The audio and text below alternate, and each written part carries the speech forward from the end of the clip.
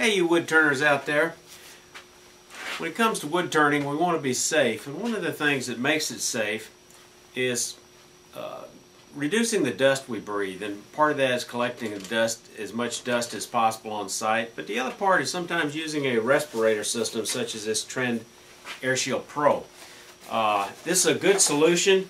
There are some things that I don't like about it, and most of it involves around the rechargeable battery. But we've got a solution for that, and I want to talk to you about that today.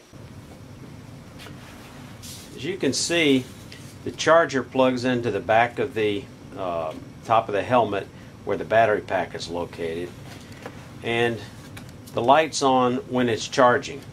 Unfortunately, the night light never goes off, so it doesn't let you know when it's fully charged.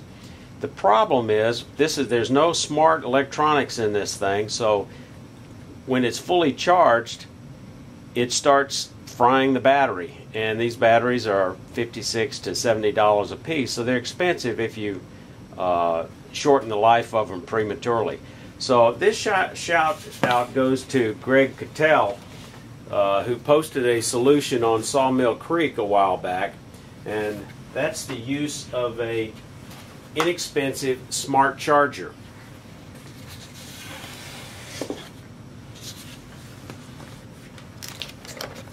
Here's the smart charger that he came up with. It's a Tenergy Universal Smart Charger, 2.4 to 7.2 volts for nickel cadmium and NIMH, whatever that stands for. I'm not an electrical engineer, and I never would have come up with this solution on my own.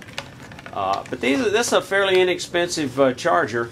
The battery pack on this thing is about 3.6 volts, so you can tell that's right in between this 2.4 and 7.2 volts that this is designed for. So you want to get this one, the red one. I'll put the name of it up on the screen so you can easily see it. This thing is about $17, $18 plus shipping.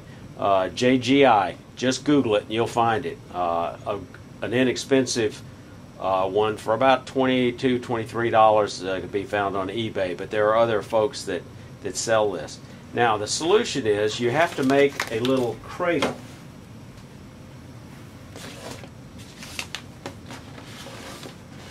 And here's the cradle. It's simply a square base of MDF or plywood. It's got, let me show you what it looks like when you take the battery out.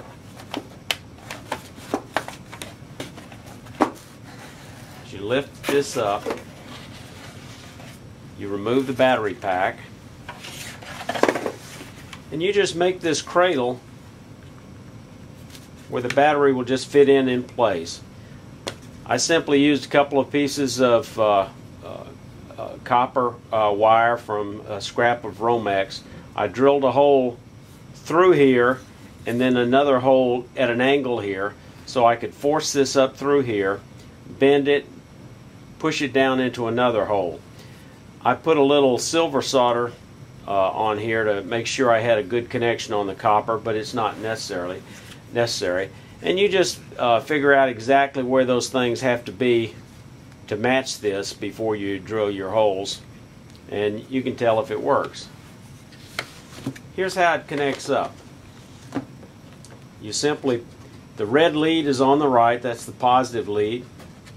Black lead is on the left.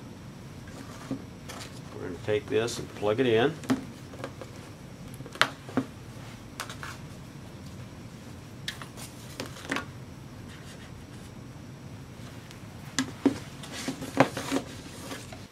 So you take the battery after connecting it,